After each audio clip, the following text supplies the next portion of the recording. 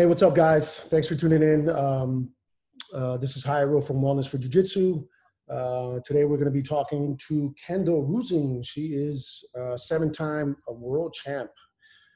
We also have on the call today a psychotherapist who is a licensed marriage and family therapist, hypnotherapist, and for the last 24 years, she's had a specialty in eating disorders. She's also a clinical director at Growth and Healing Wellness Center in Coral Springs, right, Margie? It's in Fort Lauderdale, actually. I live in Coral Springs. Okay, sorry. It's okay. So Kendall, what's going on? I'm super excited to be here, guys. Thank you so much for having me on. I'm excited to get the message out there and just kind of have a good conversation today. So thank you guys for taking the time.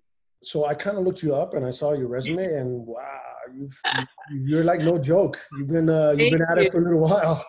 Thank you. Yeah. One thing I always like to clarify really quick, because I know it's a 7-time world champion, but something that's a little bit controversial in the jiu-jitsu world. I'm a 2-time black belt world champion, and then the other championships were at different belts. So I just don't want to like have it be misleading. I'm a new black belt. I'm at the top of the level now. I won double gold at the NoGi Worlds. But the other world championships were at different belts. So I always like to kind of like clarify that in the beginning so people don't get upset. Yeah, you're me my whole life. Yeah, according to what I looked up, 2019 was NoGi.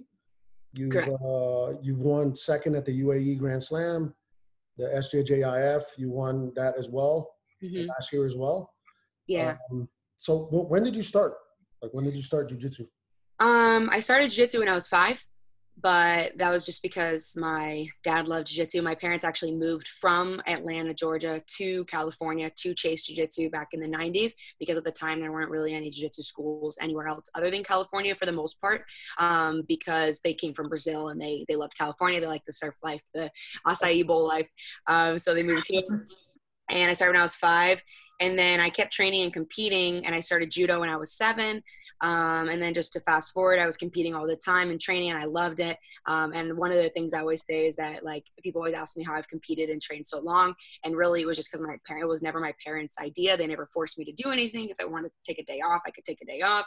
The competing was always my idea. So I always like to put a plug in for that, because then when I was 13 actually, I switched completely to wrestling. So then I was wrestling in high school. I wrestled for Team USA. I traveled a lot internationally with Team USA. I wrestled a year in college at Simon Fraser University in Vancouver. And then that was kind of, we'll get more into this later, but that was like the height of my eating disorder.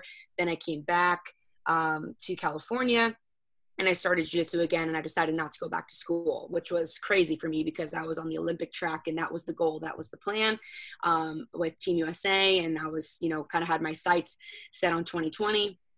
And well, who knew this was going to happen? Now they're not even until 2021. But at the time, I was on the Olympic track for 2020, and that didn't happen. And I made the decision to come back, and I started jiu-jitsu again when I was, I want to say 18. I have to double check, but I think 18. I'm 22 now, maybe 19. Yeah. So I've been doing jiu-jitsu again for the last just about 3 years, and so that's. But the reason I brought up the parents thing is when I switched to wrestling, like, they owned jiu-jitsu schools. Jiu-jitsu was their whole life, and that was their business. And they let me just kind of do my own thing and do whatever I wanted, and supported my dream and paid thousands of dollars for me to travel all around the world competing, only to have me come back to jiu-jitsu in the end. Because a lot of times parents ask me like, oh, well, how do I keep him interested? I'm like, let him do other stuff, and then look at me now. Jiu-jitsu is my entire life. How could my parents have planned that? They didn't plan it. They just let me do what I wanted, and I naturally ended up back here. So anyway, I just wanted to plug that in real quick because it's a huge part of things for me. Okay. Which I'm assuming which do you prefer, gi or no-gi?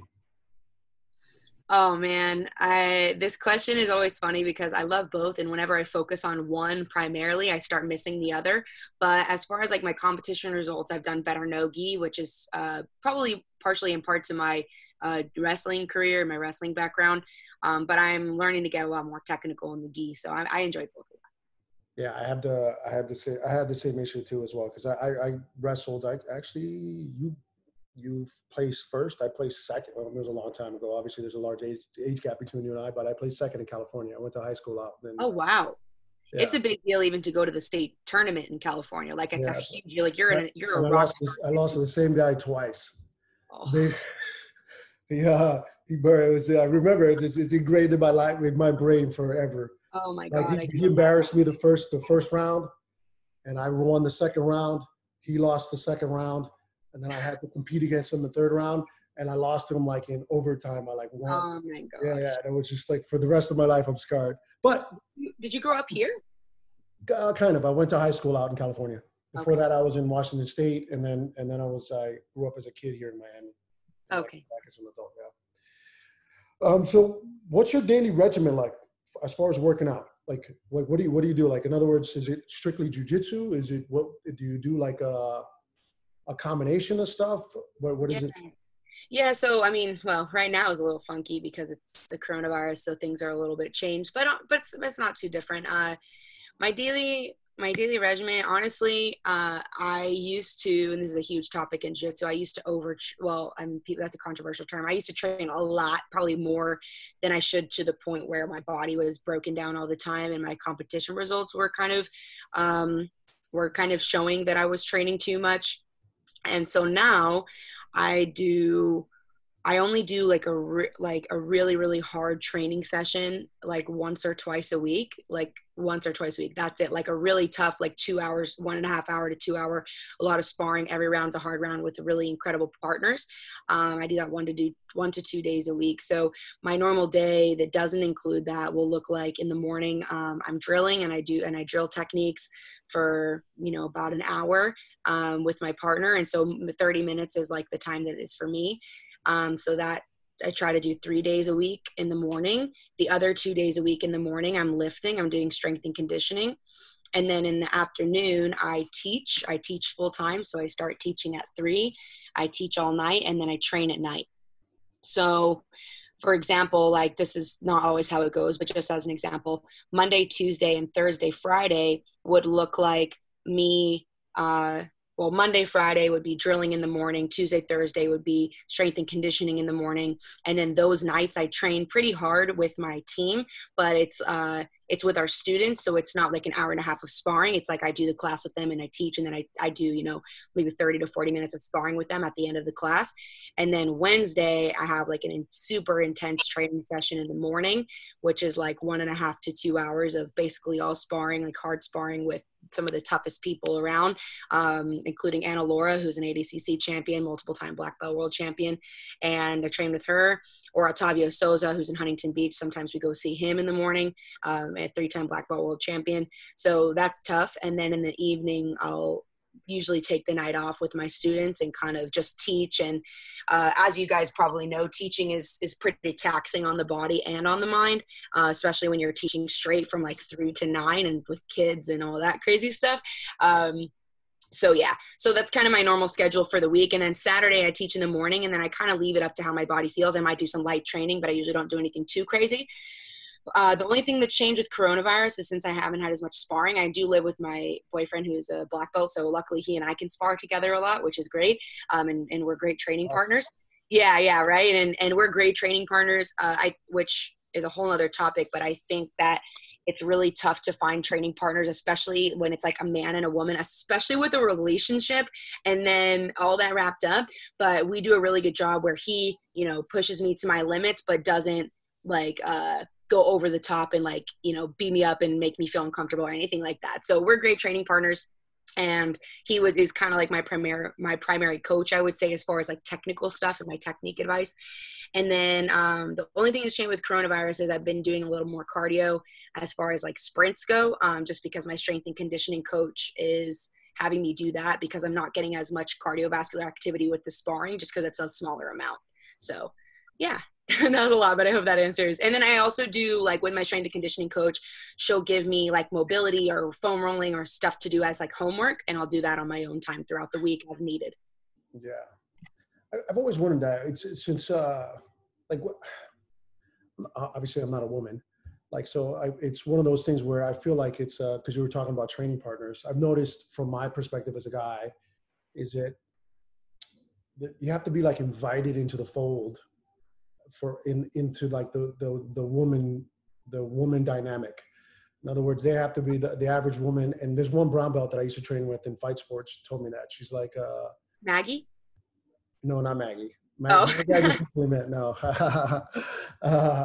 I've actually rolled with her. She's She's awesome. She's much stronger than what she looks. Oh, she's super strong. We competed once at purple belt, but we haven't competed again since. We fought at the World Pro in Abu Dhabi at press purple belt. So that was crazy. And I won that match, but we haven't fought again since. And I know she's done a lot better. So we're friends, but I know it's inevitable. So I look forward to it. She's amazing. Yeah. So one of the things that she told me is that a lot of the women have to be picky who they roll with when it comes to men, which I can completely understand. So it's like explain a little bit, because I kind of want the guys that are watching this to understand like the perspective from a woman of what it's like to be in a jiu-jitsu gym from a woman's perspective. Yeah. I really respect that she told you that, because to be honest, like as far as like being picky with partners, I think it's a really big insecurity of us women, because so let me set my coffee down. Here's the thing. Like to be accepted in jiu-jitsu in general, we feel well, not anymore, but a lot of times we feel very uncomfortable because we're in a male environment, a male dominated environment. A lot of times we're made to seem as like the girl, like training with the girls, like the rest round, or like she's not as strong or she's not as technical or whatever. Then it's also like you're not really a part of, because you can't like have like locker room talk like with the guys like they do, like that whole thing. And like you're not taken as seriously, because even now, like winning a tournament, like I literally remember in wrestling, which is different because it's wrestling, but it's similar. Like when I won the state, like the guys would be like, yeah, but you won like girls state. Like, you know, like it's not as hard. So there's that, right? So then there's what this girl was talking about with being picky with partners. So how do you go from the insecurity to then making demands? Right. So that's kind of where I've had a tough battle with that as well, especially being a bigger woman. I'm like 180, 185, just depending. And so for me, I don't even have that situation where I'm like really small, like 120 or 115, where I could really get hurt. Of course, it still applies, but not in the same extreme. So then for me, and being my professor's daughter, like my dad's my instructor, so people think I'm going to be like, you know, incredible. Then I have these credentials of winning tournaments. So then it's like, there's no excuse because I'm like supposed to be some superstar, right? So with that, and then having the insecurity of not fitting in or not being good enough, where do you start making decisions for yourself in your training that are smart to keep your body safe? And how do you start doing those things in a way that's respectful, that you are not going to hurt people's feelings, but also you're taking care of yourself? And how do you lay out those boundaries? So for the men listening, I think it's like, if a woman is going to roll with you, number one, know that, you know, she's tough and she can roll and she can train hard. Yes, there's that aspect of it, but it's also a very important exercise in trust. Because especially if you're going with someone who's smaller, you have a lot of strength or technical advantage or anything like that, she's trusting that you're not going to abuse that, while also not, you know, patronizing her and treating her like she's a child. So it is a hard balance. And I do respect where men come from with this, because sometimes like I try to think about it from that perspective and kind of put myself in those shoes. And it's hard to know, like, do you just go with them like they're a man?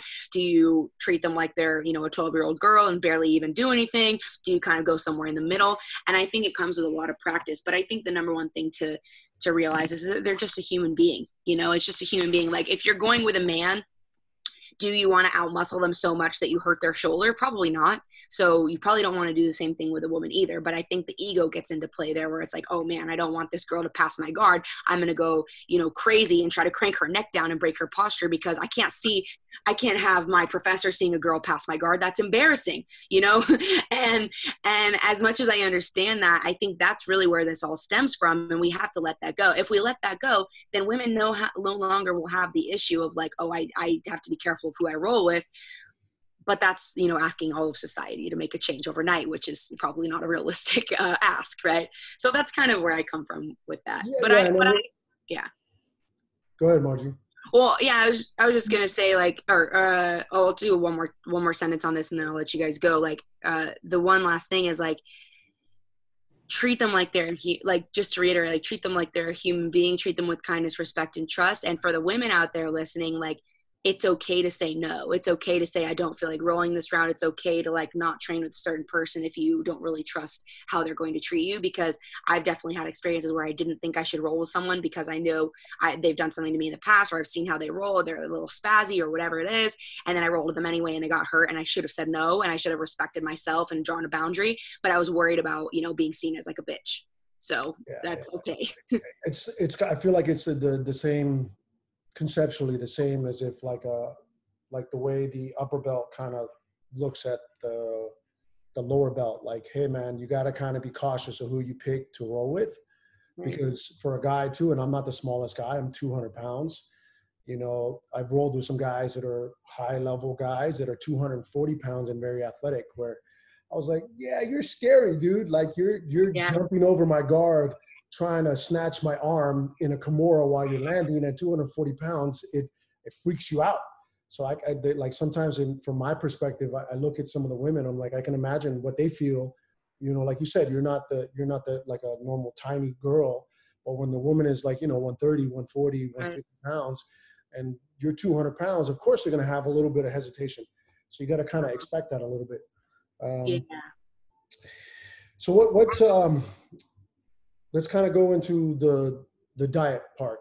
You talked about the training. Like, what do you do for how do you do your food now that you're there? Do you cycle your food? Do you periodize your stuff? How do you do your food? Man, for me, and obviously maybe this is not the best for everyone. For me, because I have eating disorders in my system or in my past, or I have an addictive personality, however you want to describe it.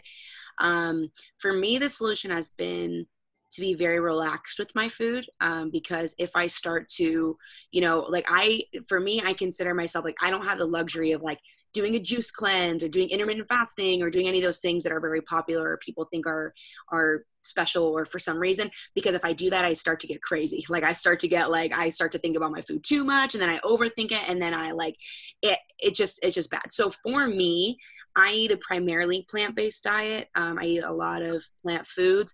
I do have eggs and fish sometimes, depending on how I'm feeling, or I'll have cheese sometimes. I don't make it like a strict thing because I don't want to get obsessive over it, but I know I feel best when I eat mostly plant-based food. So I definitely don't eat any meat.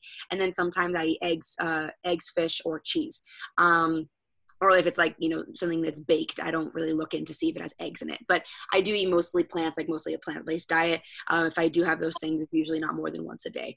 And then the way that it's structured is, for me, this is another kind of an eating disorder thing. I need to make sure that I eat within 2 hours of being awake, because I know that if I wake up and I drink coffee and I'm kind of hyper and I'm like, I get like high off the coffee and not eating, right? So I'm like going, working. And I think I'm too busy to eat, or I'm doing X, Y, and Z, or I go work out and I'm like, I'm not even hungry. I don't feel hungry. For me, it doesn't matter if I feel hungry or not. I eat within 2 hours of being awake, because I know if I don't, it's going to show up on my plate later, and then I'm going to have like feelings of guilt about it because I'm going to be starving at night or in the afternoon, or maybe it won't even show up till the next day. But for me, I eat within 2 hours of waking up, no matter what activity I'm going to be doing that day. And I eat a lot of fresh food, a lot of fruit, a lot of vegetables, a lot of nuts, stuff like that. And then normally I'll eat like something kind of small in the morning, just because I usually train right away, so I don't want to have a full stomach. And then I'll eat, you know, another meal right after training that's like not super big. And then after the next few hours, I'll have like kind of like a lunch that's like medium sized. I usually have like a smoothie or a snack later in the afternoon, and then I have like a dinner. So I usually like 5 times a day, but it's not super strict. And then like, I don't eat dessert all the time, but like last night I had like a pint of Ben & Jerry's because that's what I was feeling, and that was cool for me. And I know that if I do that periodically, then it saves me from obsessing over it all the time, from me feeling guilty, and then, you know, from like snacking on dessert all week throughout the week. If I just do it when I feel like it, then I kind of get over it and move on, you know? So like I said, it's not super strict. It's not like some specific plan, but that's what works for me. And especially because I can fit it into my lifestyle, and I fit my lifestyle, or I fit my food into my lifestyle. I don't revolve my lifestyle around my food. And that's something that's way different than it used to be. So that's huge for me. Yeah, but how did you make that shift? Was it because of the issue that you had? Because that's a great way of looking at it. You know, you've yeah, because even myself as well as is I used to have the same issue with like eating like kind of bad food. And now I just eat it guilt free. If I'm going to have it, I just have it. And then it basically, kills this, because this is what really is the problem. It's not, I don't think it's the actual food. It's, you start getting into this hamster wheel over and over again, and you kind of let that go. Yeah. With the bad food, it's a balance, and I'm sure Margie might want to jump in here too. I see her nodding her head a lot. She has a lot of knowledge here. Yeah. She knows all about this. But I think like with the bad food, for me, there's a balance, right? Because there may be a week where I feel like eating a pint of Ben & Jerry's every day during that week. I don't know. That's probably not necessarily super healthy for me. But even on those weeks, I let it happen, because I just need to let it go. And the second I try to rein it in and get really obsessive about it, or get like really like feeling guilty about it, then it'll turn into 2 weeks. You know what I'm saying? So I let it happen as long as it's going to happen. For me, with my history, that's what's best, because then I'll probably go for 3 weeks without ever even touching it, because I just don't care. But it was really hard to do that, because like, to answer your question about, you know, where did that stem from? Like, I was so terrified of gaining weight. I didn't think like the mental results of healing were going to be worth it, because I was going to go up so high in weight. And I did gain weight when I first got recovered, like quite a bit actually. Like, I think the highest I got up to was probably about 215, and I still looked really athletic just because I'm tall and I carry weight well. And I'm about 185 now. But it wasn't until I healed like my mind and the way that I structured eating and thought about food, and that the weight fell off. It wasn't the other way around. It wasn't like, oh, I'm going to lose weight and then I'm going to be happy. It was like, no, I have to be happy in the body I'm in, and then the weight will take care of itself. But Margie, do you want to add anything? Yes. I have so much I can say. I don't know where.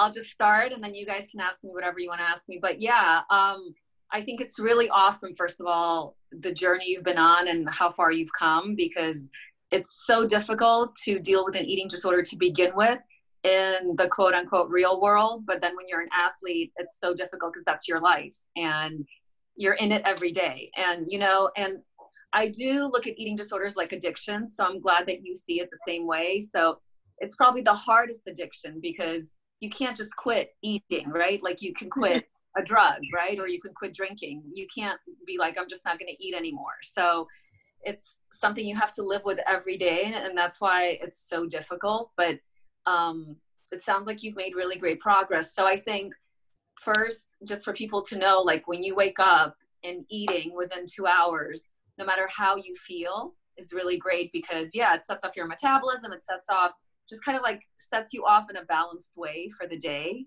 So I love a lot of things that you said.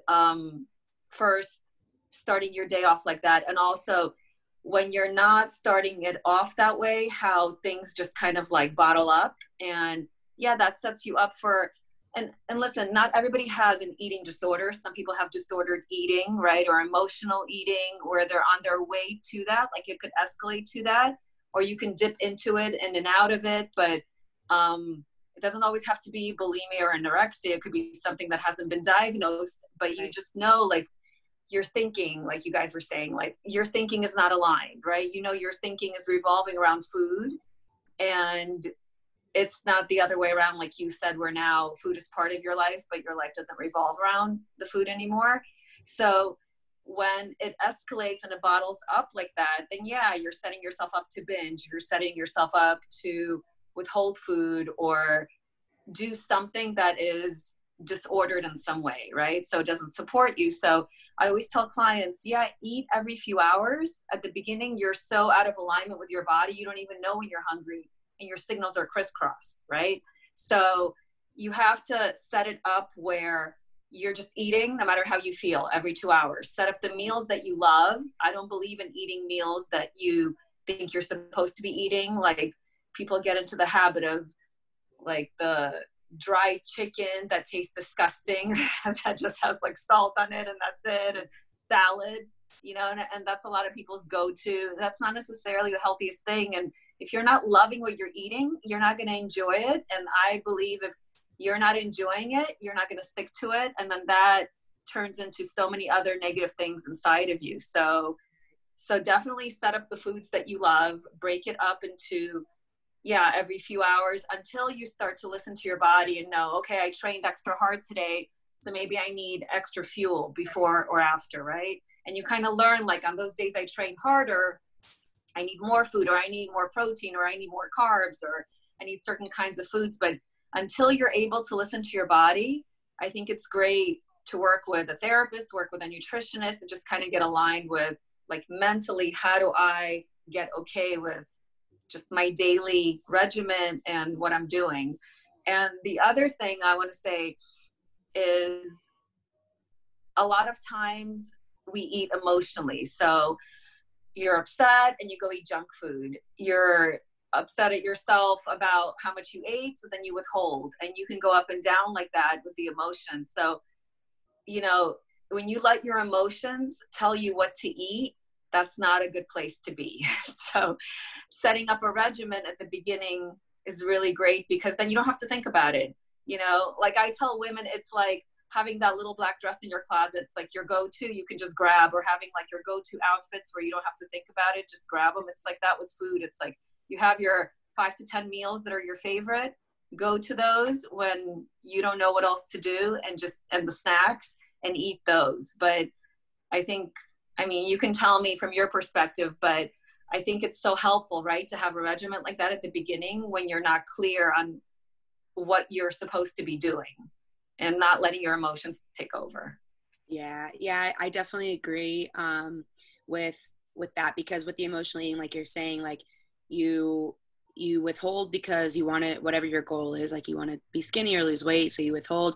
Then you overeat because your body's like, I need food and I'm starving, and then you overeat, and then you're depressed about how much you ate, so then you withhold again, and it's just, and then you eat more because you're depressed. It's just like a vicious cycle. So I agree with having, even now, like I have, like, for example, like I've been posting on my Instagram story, I have like one meal that I've been going to right now when I'm like super in a rush and I don't have time, and it's like kashi, like whole grain cereal with cashew milk, bananas or blueberries, hemp hearts, chia seeds, and cinnamon, just because I know it has like all the things that I need and I can get it quickly. And I've been posting that like all the time. So even now, like even after, 4 years into this journey, I still do that all the time. And I'll go through a phase, like I'll do this probably for a few months, and then it'll be another thing in a few months, but I get something that I really love and I enjoy, and I'm like, oh, that's so good.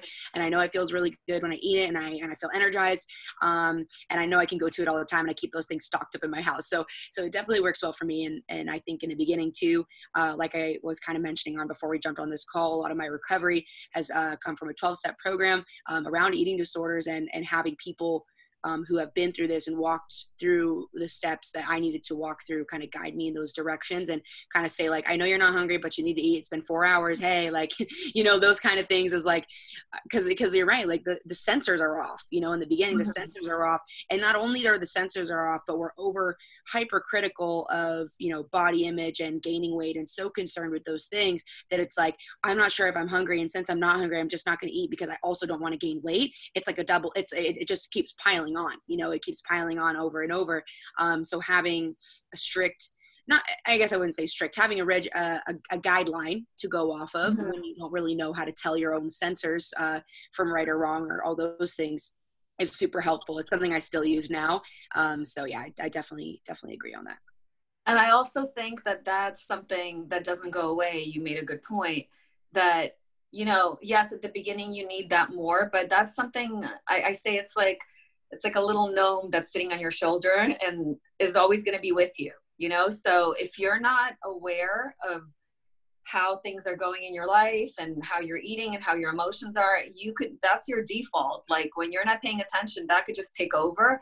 And before you know it, that's it. You're in it. You can get out of it faster because you're in recovery and that you have the tools and how to, but it's really easy to fall back into it, and like I have some clients now because of the pandemic, I'm doing Zoom sessions. And so I have some clients who are struggling because they're in their house, they're with their emotions, and they're like, I don't have distractions. Now what am I going to do? And we have to come up with a whole different way of them dealing with their emotions, because they don't have as many distractions, and they don't want to be using food as their distraction or a way to punish themselves either, right? In that cycle. So always being aware, like, are my feelings similar to how they were when I wasn't in a good place? am I feeling out of control? What am I doing with my feelings? Yes.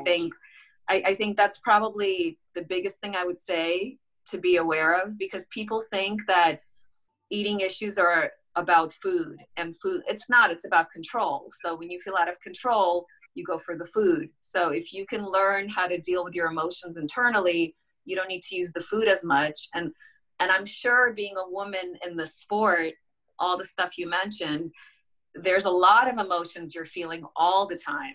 Right. And so you really have to be aware, right? So I have a question when it comes to that then. So how does, because I kind of Googled like what like bulimia is, and I was saying it from a male's perspective, is that's kind of what competing is to some aspect. It's especially when you get to that high level start, is where you have like a deadline, you're trying to make weight. Like some of the guys I've trained with, they went to Korea, and one of them had to lose because it was a large payday for the competitor. He had to lose like something like 35 pounds in like a short period of time. So it's like they do like a lot of like yo-yo stuff in order for them to compete. And I don't compete at that level, so I really don't know. Like how do they avoid like falling into this trap? You know what I mean? Like it's just like, it feels like it's because the system is set up to kind of point you in this direction. Because I see, again, a lot of the competitors, also because we train a lot, the training is very high intensity training. And so you'll see that they'll be very regimented with their food. And then there'll be like spurts where the guys, again, I don't know about the women, but the guys, friends that I have, where you'll see them eating stuff that I'm like, dude, did you just have like a whole pizza, a pint of ice cream? And that was like on top of your normal food day? That it's like I'm disgusted just like spectating you posting that on social media, that I'm like, Jesus. But then again, it's like when you see, I could only imagine what they feel when they see themselves in the mirror, and again, I'm talking from a guy's perspective, because a lot of the guys that are like that, you see them and it's like their body fat is very low. They're very in shape. They're very good at jiu-jitsu. So it's like, I'm worried about them, because some of them are, they're Kendall's age, where, they're 22 years old, 19 years old, 20, 23. And it's not a problem so much now because you're still relatively young. It's as you get older, and eventually you're not going to be doing the sport at the competitive level forever. You got to something's going to have to change. So how do you avoid something like that? I think we can both probably touch on this just with our different areas of expertise. I know for me, I could literally talk about this topic for like 5 hours in a row, probably more, because this is everything that I do all day, every day. For me, it really started in high school. In the high school wrestling environment is very, I say this with as much love as I can. They're very undereducated on what weight cutting does to the human body, and not just to the body, but to the mind. And I knew a lot of men or boys, they were boys like 13, 14, 15, 16, a lot of boys who were also practicing bulimia at the same time, which if the listeners don't know is eating and throwing up your food, and other things, anorexia, not starvation, laxatives were huge, different things like that. So, and then also over-exercising, sorry to interrupt you, but I just want to add, over-exercising is another way to practice bulimia and anorexia and purging, because people will overeat and then they'll go over-exercise, and that's the same 100%. Thing as throwing up. 100%. And what's funny in the wrestling world is if you tell wrestlers that, they would laugh at you because they over-exercise every day. Like they eat and literally they're like, how many calories did I eat? Okay, I'm going to go on the elliptical until it says like X amount of calories were burned, just like you're talking about with eating disorders. That's completely normal. Completely normal. There are so many coaches who will tell you like, okay, what did you eat for dinner? You have to be X weight on Saturday. Okay, so now you need to go to the gym and burn, 200 calories more than you ate because you have to be this weight on Saturday. And that's very, very normal, which is why I say wrestlers will laugh at that, because they're like, yeah, and so they're like over exercising, like they don't even register that. They're like, no, that's my normal life, which is very scary, because like I say this with so much love, but why do you think when you walk into a high school gymnasium at a wrestling tournament, all of the coaches are overweight? Why is that? because they all starved their way through their teens and early 20s, and now they do not know how to deal with emotional eating, and they're all overweight because they binge eat, and they still are helping all their athletes cut weight, and they're still in that world, but they don't have to make weight themselves, and they're not a competitor anymore, so they're just constantly eating. They don't know how to regulate any kind of food, any kind of eating disorder, and they're undereducated. It's super sad because they just don't know. That was what they were taught. That's what they saw. Of course, that's what they're going to do. And even if they do feel like it's wrong, now they're 40, 50 years old. They've been doing this for 30, 40 years or 20, 30 years. And they're like, okay, yeah, like, what am I supposed to do now? And now I'm still telling my daughter to go lose 15 pounds this week. It's like, it's crazy. And so it really started for me in high school, where my parents were super against it, by the way, because in jiu-jitsu and judo, I always just competed what I weighed. And this kind of getting back to your question, Jairo, of like, what do we do about this? For me, my solution, like my issue in wrestling was that the highest weight class for women was 165. I think it's 167 now, but that's the highest you can compete internationally. And you can compete higher in college, but if you're trying to make the Olympics, all you care about is the international weight. So for me, I was walking around, same as what I am now, maybe even higher. If I would like cut weight and yo-yo up higher. So I'd be like 190, 195, even if I was like having a crazy time, and then have to get back down to 165. So I was constantly, cutting down to make this weight and then bouncing back up, because for me, like when I'm at, like I'm 180-ish or 185-ish right now, if I'm like 170, 175, I have a six pack, like I'm yoked, like that's just how my body is. So for me to get to 165 was not a natural weight for me to walk around at. There's just no way I could be there unless I intentionally lost a lot of muscle, which I didn't even really know how to do, because you're working out 24/7, right? So to kind of dive into what do we do from there, for me, the answer had to be leaving wrestling. And that was absolutely heartbreaking. I came back from college, like one of my worst horror stories ever was when I chopped off my hair, because at the US Open, I was trying to make 165. I had been like 188 the Monday of the week of the tournament. So like the Monday I was like 188. I had to weigh in at 165 on like a Friday or Saturday, whatever it was. So you can imagine the amounts of like, not just no food, but like dehydration and the torture chamber of the sauna and all that stuff. And there's an awesome Flow Grappling documentary out right now about weight cutting that kind of goes into this. But I don't really even think they touch on how bad it is in jiu-jitsu and wrestling. They kind of talk more MMA, but that's another story for another time. And I got to the weigh-in arena. I was like 0.1 kilos over. And I went into the bathroom and I looked myself in the face. I'm actually going to look up this picture right now because you guys need to see my face, how hollowed out I was. But I was in the bathroom and I looked myself in the eyes and I chopped off my hair. And it was one of those moments where I was very active in my eating disorder at the time. I had already been to some programs, so I had a lot of awareness around what I was doing, but had no idea how to stop. And I had moved countries and I was alone and all the rest. And I'd stopped going to program recovery. And I looked at myself in the mirror and I was like, I know exactly what I'm doing. And I'm willingly doing it because I'm chasing the Olympic dream. And I chopped off my hair and I made weight and I basically fell off the scale. Like, it was ridiculous. My mom was there terrified, trying to help me. I started like rehydrating after weigh-ins the way that I always did, by the way. Like I always did that's a huge, rehydration is a huge thing. And I did it the way I always did. Could not hold anything. It all went straight out of my body. Like I didn't even feel it happening. It was just like out, and I had to go in the bathroom. It was super embarrassing. And I still cut weight a few times after that, but it was that tournament. And then the next day I just got trashed, like absolutely trashed, like lost to people I normally beat, got beat up. My body wouldn't do what I wanted. Like I literally looked down at my legs and I was like, move, and they wouldn't move. It was horrible. And so that being said, I still competed a few times after that, cutting weight, but I came home a few months later from college, and my parents really wanted me to leave wrestling, but they knew better than think that them telling me was going to force me. So instead, they were excited for me to go back to recovery. They were really supportive of me trying jiu-jitsu again. And I fell back in love with jiu-jitsu. I wasn't even up until maybe like a month before I was supposed to go. This is summer. So a month before I was supposed to go back to the school, that I think I finally whispered the words. Like, it was terrifying to me, but I finally whispered the words of like, I don't think I can go back to Vancouver. And what I really meant was, I don't think I'm going to wrestle anymore. But I couldn't even say that. Like, that was not even like something I could fathom at the time. Because I remember, like, my 18-year-old self had this whole life built around the idea that in 2020 I was going to go to the Olympics. And I had my whole life planned at 18, of course. And I assumed this was going to happen. So to even give that up was like unbelievable. So I said I wasn't going to go back to Vancouver, started doing jiu-jitsu full time.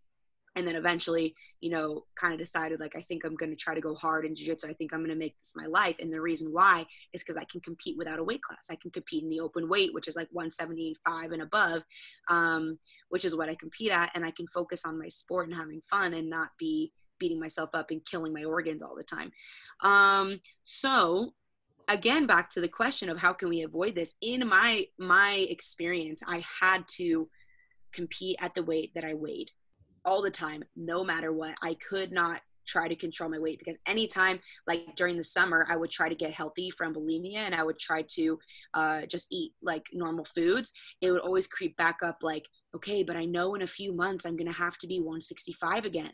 I know in a few months I'm going to have to do this again. So even if my weight goes up now, I can't let it go up too high, or I'm not going to be able to lose 40 pounds in August or whatever it is. I'm going to create more of a gap. So it was like always, I couldn't, until I let it go and didn't have that be a concern at all and stopped weighing myself. That was the moment I could start to heal, because having a goal, no matter how far out it was for me, was just not something I could cope with. So when I started competing jiu-jitsu and I can compete whatever weight I was and it didn't really matter and I could stop weighing myself, then the magic started to happen, where I kind of just ate and gradually, and Margie knows obviously a lot about this, you know, the more I ate for my body and my activity and learned how to kind of have my sensors come back to life of when I'm hungry, when I'm full, things like that, when I need food, the more that started to happen, my weight balanced itself out, because my brain was kind of relearning and my body was relearning how to eat. And as that happened, after the weight went up, it started to go back down, because I, you know, learned to eat what I need to eat for my activity in my body. And I wasn't doing so much emotional eating about, you know, eating over the fact that I was eating and being depressed about eating and eating more. And yeah, so it kind of gradually happened over time. But so I've seen a lot of athletes around me move up in weight classes to avoid this issue of making weight, where they just kept moving up weight classes until, like, number one, they could heal as far as eating disorders, but even number two, for people who don't maybe have super serious eating disorders, but disordered eating or concern over making a weight class, they performed so much better in their training because they were properly fueled, that it actually helped them succeed in a higher weight class, where instead of cutting down to be like the guy at the top and like to be the strongest guy or girl in the weight class, now they were a much more technical person and stronger person at the higher weight class, because their training was fueled. Their training was had a lot more energy and intention behind it. They were going into the match healthy and fueled, and their organs were lubricated and things like that. And that's really what made a big difference. So, and I've definitely felt that myself. I feel like a completely different person now competing, but not only competing, training. My training is much stronger because I'm not depriving myself of nutrients and water all the time. So I know that was a long answer, but I really wanted to dive into that, because that is the only way that I was able to heal, was by giving up trying to make a weight class. The only way. Even if you had told me my weight class was like 185 and I was like already 185, I would have gotten myself up to 195 out of anxiety. Like, there's no way for me that I could have that and still be healthy and survive. And I was, you know, on the verge of going to the hospital multiple times. There was no way. Now, other people may not be so extreme. Maybe going up a weight class for them that still has like a cutoff is perfect, because they just needed a little wiggle room to relax. Maybe that's the case for a lot of people, I think. For me, I had to let it go and just see where I landed. And then I landed right back where I started, but in a much healthier mind and body. Yeah. So I want to add to that. That was really awesome. I love that you are sharing this message, Kendall, with everybody and helping everyone get more aligned with who they are. And that's what I basically want to say, like in a nutshell of what you're saying, that when you get aligned with who you are and food doesn't become the center of your universe, which, like you said, it's hard because you're trained that way, right? And a lot of sports, it's like this. And so when you're aligned with yourself and you start to get aligned with food again, and then you kind of dive into what feels good compared to like, what should I be doing based on my weight, right? and then you move up a weight class or whatever is the path for you, then I feel like you're doing things more intuitively rather than I have to do this or I should do this. And I feel like in life in general, not just eating disorders, when we come from an intuitive place, we just kind of are led to like what's next for us that is a fit for us, and we blossom from that. And so I feel like from that, only good things are going to come. Recovery is going to come, success is going to come, you're going to get really great, even better, not great, but like even better than you've been at your sport, right? So I mean, you can tell me if you agree, but that's kind of my perception, that I think when you are following instinctively what feels good, and a lot of times you don't know what feels good when you're in this place, right? So you have to start there and work on the emotional side and work on the food side at the same time. And so I think when you get balanced, then you kind of figure it out. But I think, Jairo, to answer your question, from my perspective, it's not like a specific thing like do this and then you're going to avoid an eating disorder. I think it's really, at the end of the day, alignment with who am I, what do I want to do, what feels good, but also figuring out how to deal with your emotions in the middle of all this. Yeah, Kendall, would you agree? Yeah, I do. 100%. And I hope you keep pushing this message, Kendall, because I think it just needs to, like, the stigma just needs to change a little bit. Like the norm just needs to change. It's getting a little bit better. Like one of the high level brown belts that I train with, that should, to be honest with you, should already be a black belt, but he, for whatever reason, is not. He's a young guy, and that was one of the things that he said. He's like, dude, I don't worry about cutting weight. He's like, whatever I walk around that is what I walk around that. He's like, I give myself like a 5 to 6 pound cushion, where it's like, if I'm close enough to that weight class, he's like, yeah, I'll put a little extra work in, whatever, to kind of shed it off. He's like, but anything more than that, he's like, I'm not doing that. He's like, I've done it once or twice before, and it just feels horrible. And I hope that it kind of expands to where it changes like that.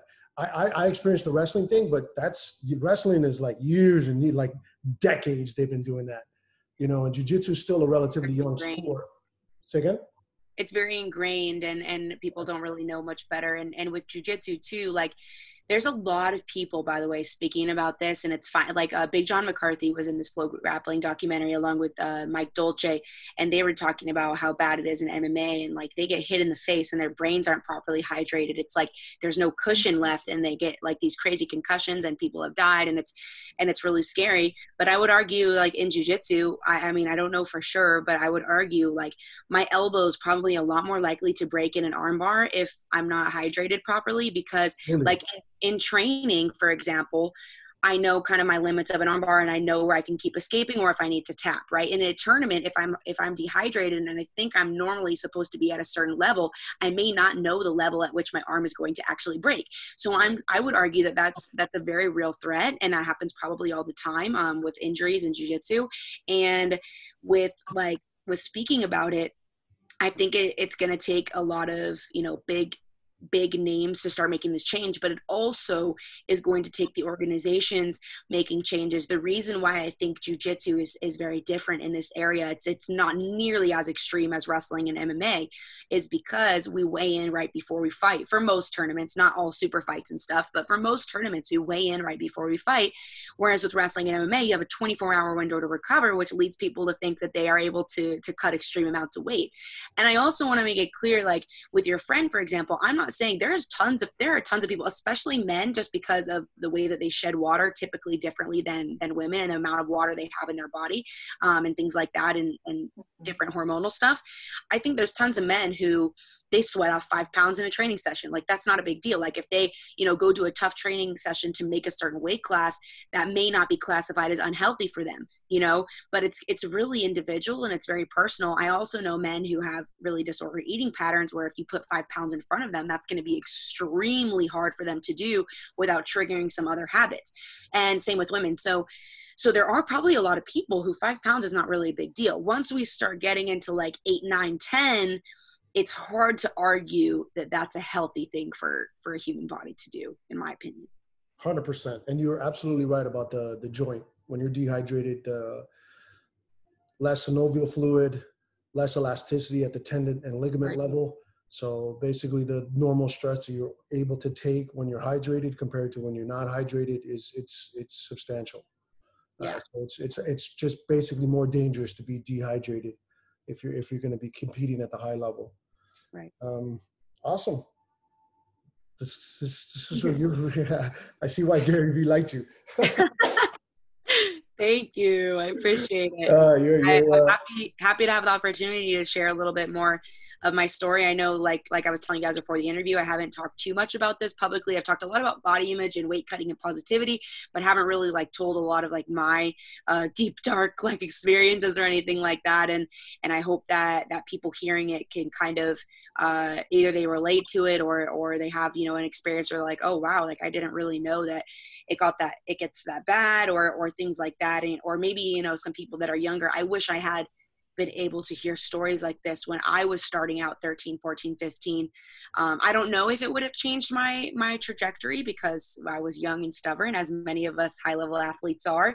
But at least I would have had a little bit of awareness about, you know, what I'm getting myself into and like, oh, wow, other people do this too, because I had no idea, you know, for a long time. So what would you recommend? How would you, like, if you were talking to a young version of yourself right now from what you've been through, what would you tell that 12, 13-year-old, like to approach the whole process? Like, what yeah, would you, because there's a lot of, because I feel like you're at the point now where I feel like you're only going to go up from where you're at right now. So your fan base is only going to increase. And as your fan base increases, you're going to get a lot of, you know, very young girls, especially because the female population in the sport is growing exponentially as well, year after year. They're going to kind of look at you, and what would you say to them saying, hey, you're starting this career or you're starting this path to be a competitor, to how to handle the process when it comes to that? Yeah, man, it's really tough because like I said, like young people that age are, especially athletes, are super stubborn and very determined. And especially, you know, if you're having the kind of resilience, like it becomes like a competition almost. It's like who's, you know, the strongest, who does the hardest weight cuts, who's the most impressive. Like it's a whole toxic environment.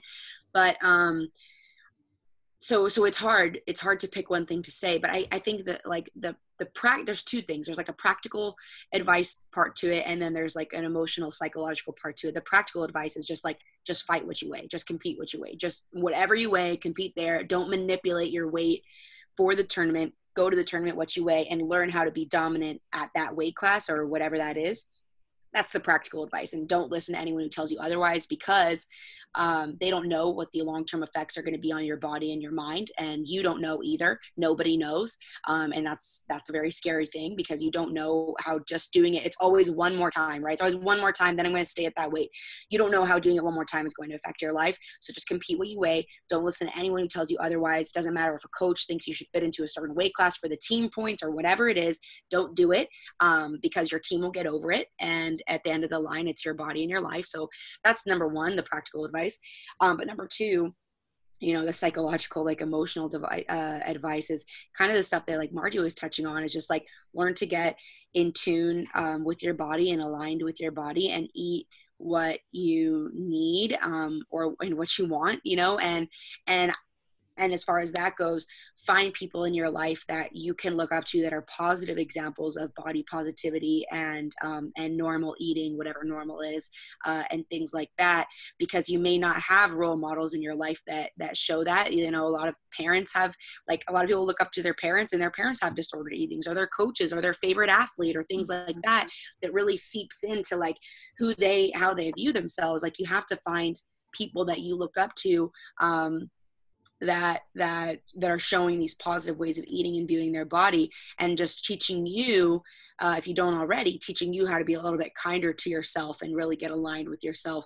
And that's more of a psychological thing, where I know it takes a longer period of time, but what my favorite part about this is that this practical advice kind of feeds into the psychological aspect of it as well, and they both work together.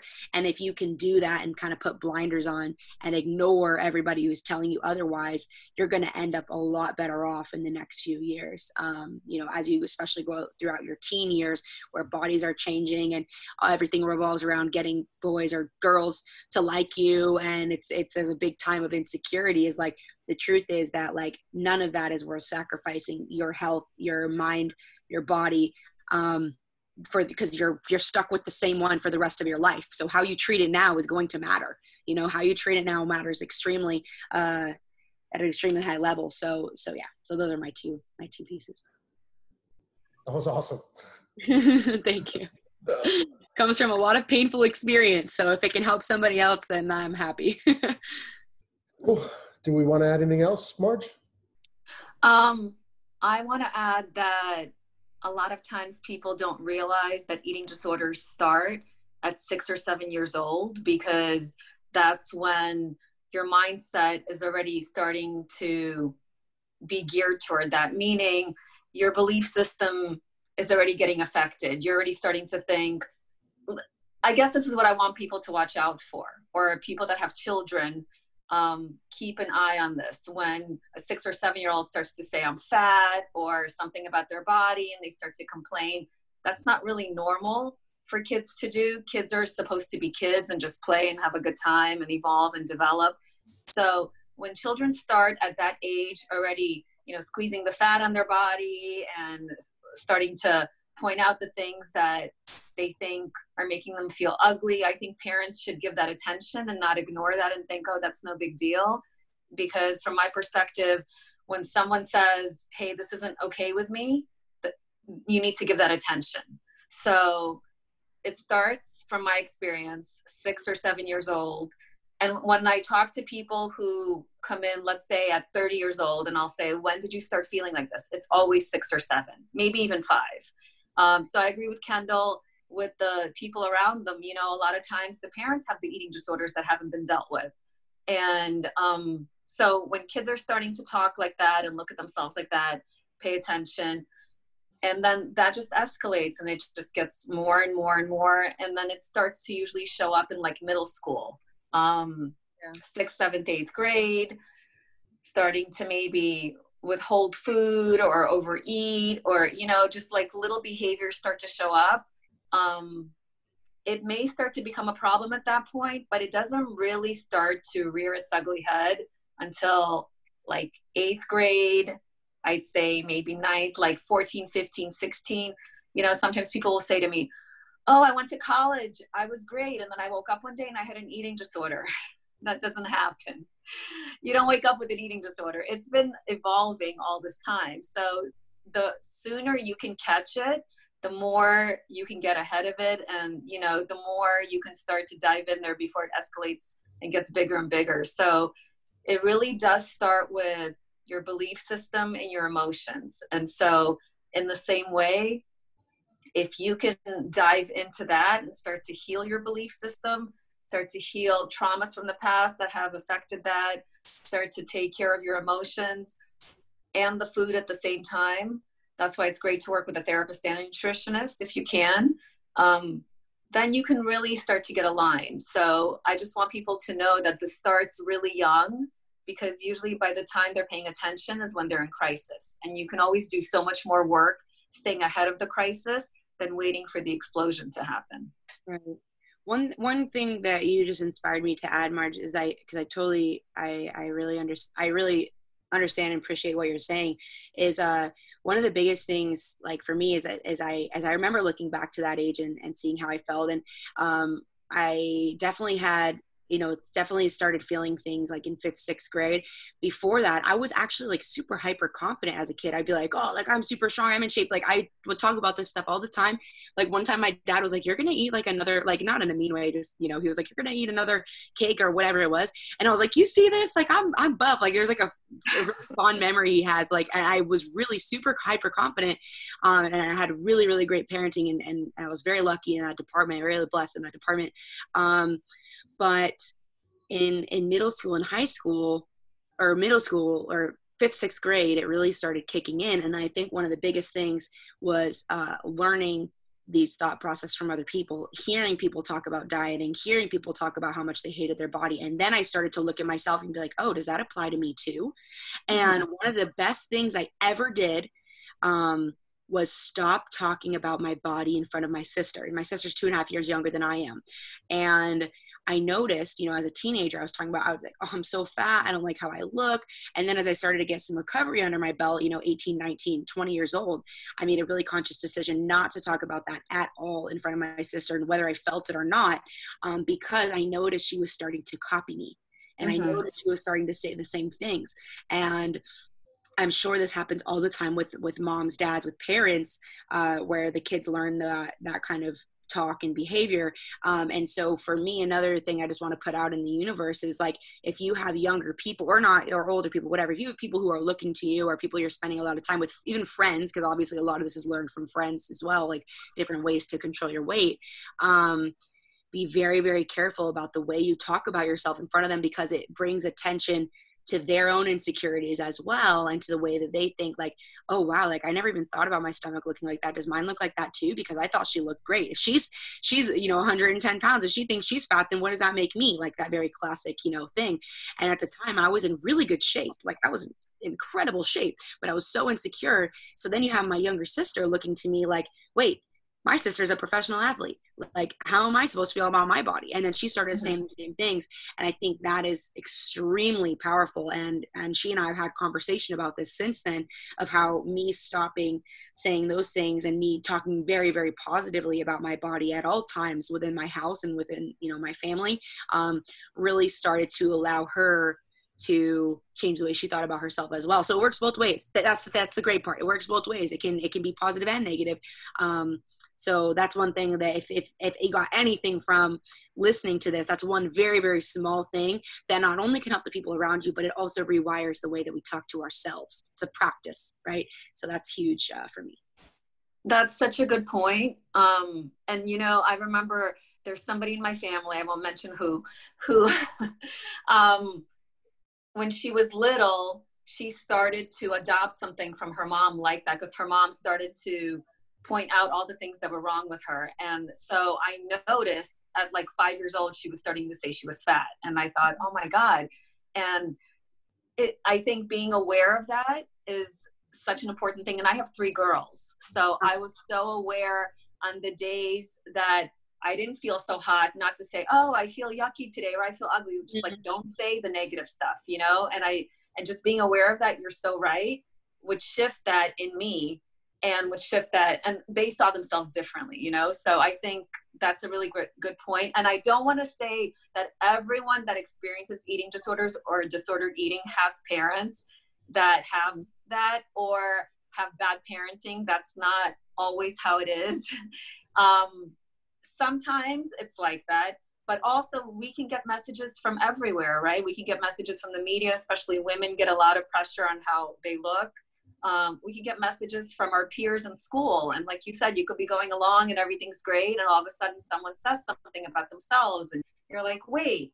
And, you know, we can get it from everywhere. So it's important to just be aware. So if you have people around you that are younger people, like sisters, brothers, just being aware of what you're saying and how you're showing up and how you're affecting them, and also paying attention to your own emotions and where are you at, because it's really about that, right? At the end of the day, like, how do you deal with your emotions and where do they go? Because we all feel our stuff.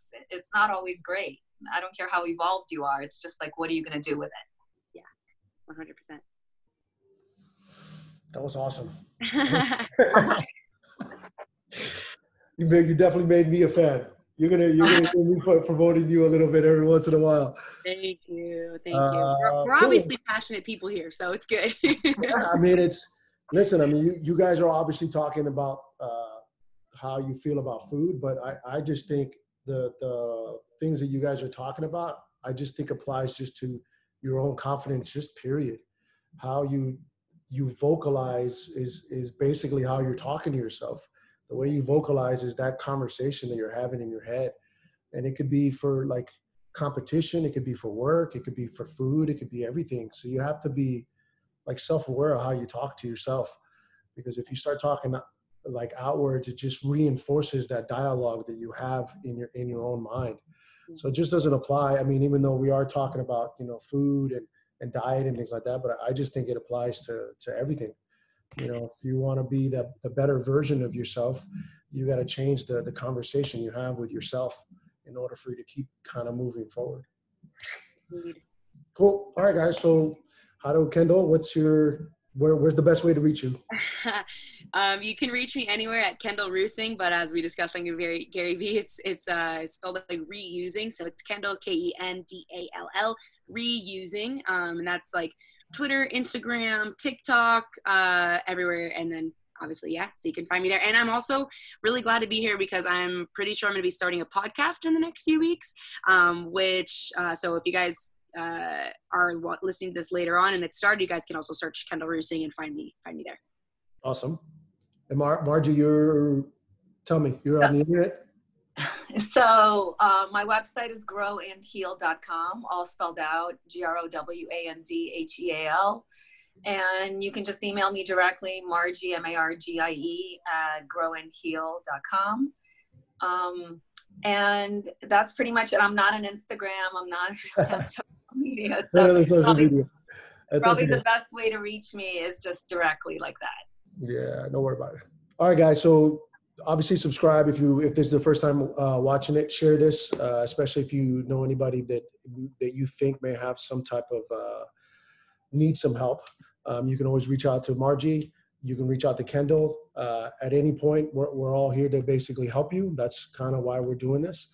Below, you're going to get all of our contact information, and share this with with the world and with anybody that you think that might benefit from this. Who's guys?